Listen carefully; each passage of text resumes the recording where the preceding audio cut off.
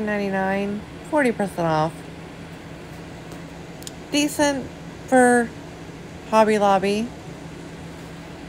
And this one did not have holes in it, so I had to make some my own. I'm using the Folk Art chalk paint from Hobby Lobby. Cottage White is the color. And I put a thin coat of paint on there because I'm going to distress it after this. After you get that all on there, then you're going to let it dry. And it dries for about 15-20 minutes. After it's dried, I'm going to take the Folk Art chalk paint in Rich Black and dab my chip brush in it. And then I'm just going to go around the edges and just distress the edges. Make it look old and worn.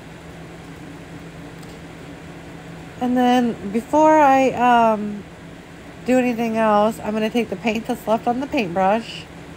And I'm going to go across the front there to give it the aged distressed look. Make it look like it's all worn and beat up. I like that style. You don't have to do that if you don't want to. Just stick with the paint.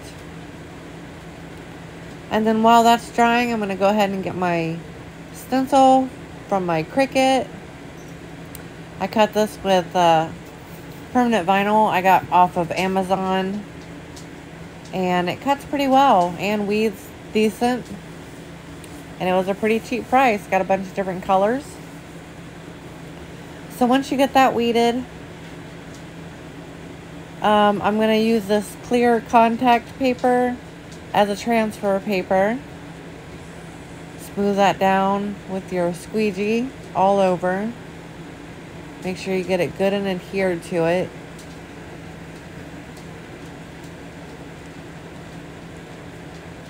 Get all those spots there. And once you got all those, then we're going to tape it down to our surface where we want it to be. Make sure you get it where you want it because this is the final step before we take it off.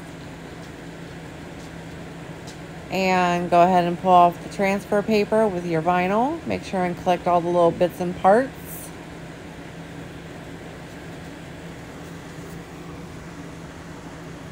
Be careful in weeding it. Sometimes it gets stuck.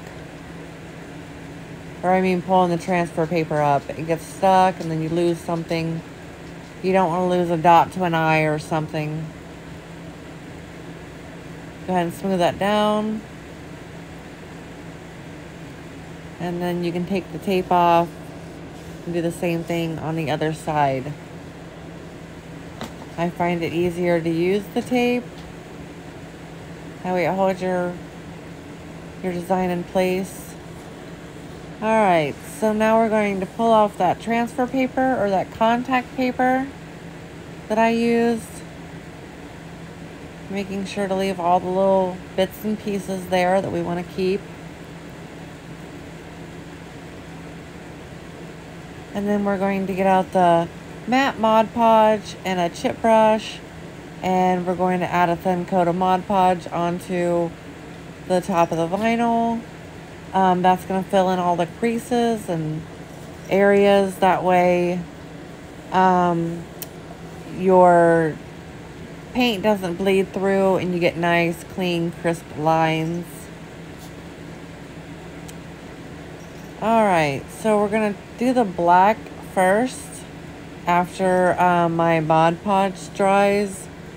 So I will have to tape off some of the areas that I'm not going to paint right away. And that way I don't get the paint in areas I don't want it. So all the areas that I'm going to paint black, I'm going to leave those exposed. The letters, the tires, I think that was it. So I'll just mark off everything else with the masking tape. Get out my chalk paint. And my dabber brush or sponge.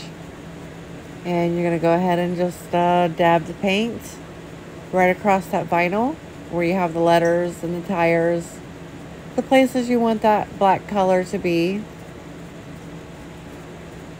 I like doing these multi-layered colored ones, but they are more time consuming. Alright, once you got that done, let that dry. And then we're going to peel the ones off of the tires, the tape. I'm going to put it up there near the tire because I'm going to paint the truck next. So just mark off everything you don't want to paint with, I'm doing sage. And it's also a chalk paint from Hobby Lobby for folk art. So you go ahead and dab that all over the truck. I have also covered up the pumpkin because I didn't want to get any paint on that yet. I wasn't in love with this color. I felt like it was more gray than green with the sage. But this one here, after your sage dries for the truck, we can go ahead and move on to the pumpkin. That is jack-o'-lantern colored acrylic paint. I'm going to mix it with some white chalk paint to kind of dull the color down a little bit. That way it's not so bright.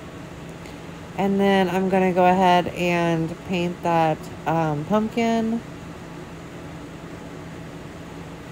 Give that a nice coat of paint. And then for the tires, I was trying to do like a silver and a black. That way the tires didn't look so new. But I ended up mixing up too much black, so I had to add more silver. And then the green for the top of the pumpkin.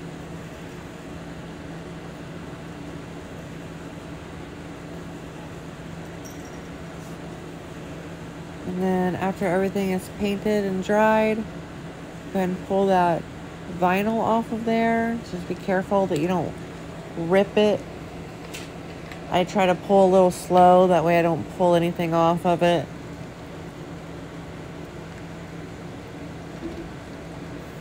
And then weed out all your little sections, the windows, the stripes on the pumpkins, inside the letters.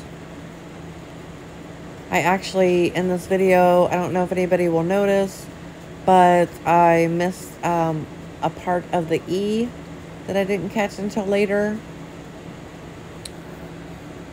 Alright, so we're going to, almost done here. We're going to go with a coat of Mod Podge here on the top, just to protect the surface, that way the paint doesn't chip off.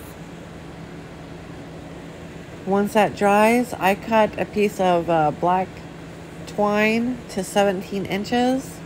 And I'm going to feed it through there and tie a knot at the end for the hanging part. And then flip it over on the other side and pull that up. Then you got a hanging part for it. And then I made a bow for mine. I did not add the tutorial for this. If you would like one, I can add a video for that. Then you just kind of place it where you would like it. And the Mod Podge wouldn't stick where I had it with the hot glue, so I had to take a little sander and sand a little spot there so my glue would stick. But I added some glittery twigs in there, and then some more glue for the hot glue for my bow. And then you stick your bow down, and then you just move it around how you would like it. And we are all done. It's ready to hang up. Look at that. Look how pretty that is. Don't forget to like and subscribe so I can bring more videos to you.